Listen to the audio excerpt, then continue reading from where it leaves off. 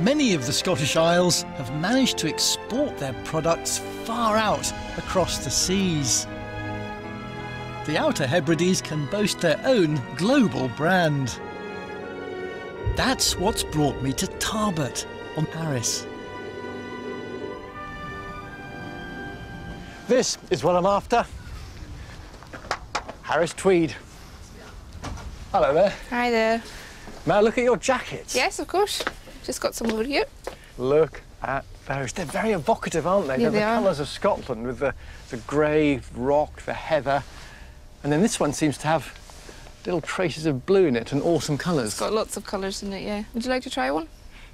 Yeah, why not? We can try this one.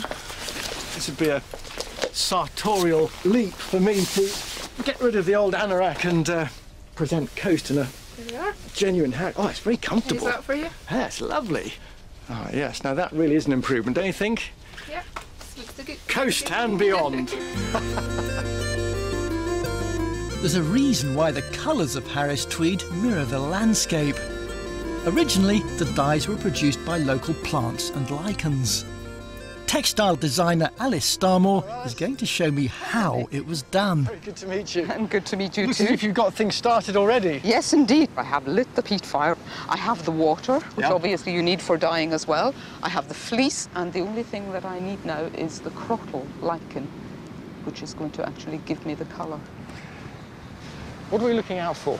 Now, we're looking out for a very unassuming and drab, grey, crusty stuff, Right. which actually is black crottle. And here is a very nice crop of it. Oh, is on this the it rock. here? This is it here. It looks like a spillage of very old porridge. It does, but the dye is comes out of it very easily. And it's a beautiful, rich bronze, brown shades that you get from it. And you can see that it's actually ready to come right off the rock here. The Harris people would say that was ripe and ready.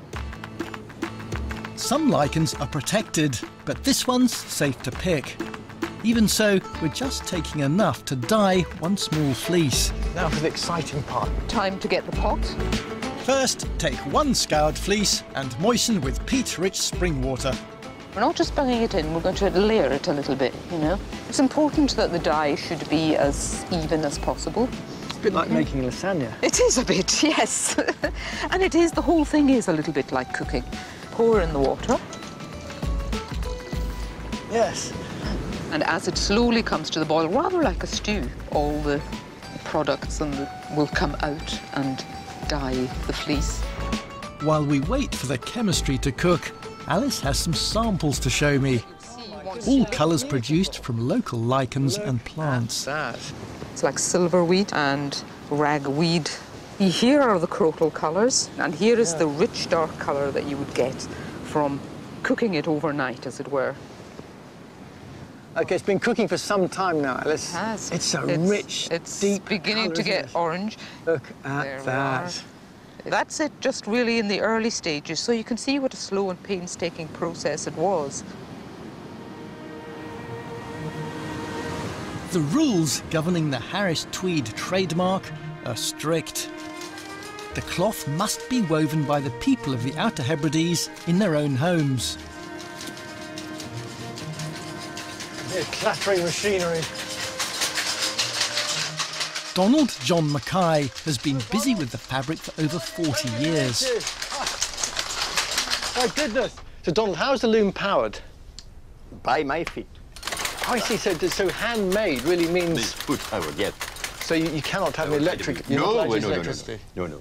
What's this roll going to be used for? This is going to Nike for shoes and bags. Really? Yes. To Nike? Yes. The big... Yeah, the big, sports yes, manufacturer? yes. That's incredible, isn't it? Yes. And what about the threads themselves? See, each thread is made up of many, many colours. Isn't that extraordinary? When you look closely, it's a whole rainbow Comes of alive. colours. Comes Yeah. alive, exactly. It really Yes. comes alive. No, that's Harris Tweed for you. The colours of the island inspire the blends and patterns of the cloth. So I want to see what it looks like in the landscape. Now, let's have a look, Donald. No. Wow. I can see the yellow of the wild grasses out there coming on the cloth and the heather. And you can see there, the marron grass, which is the lighter one there. The roots, the grass, the darker one down there. there's blue in there to see the sea beyond.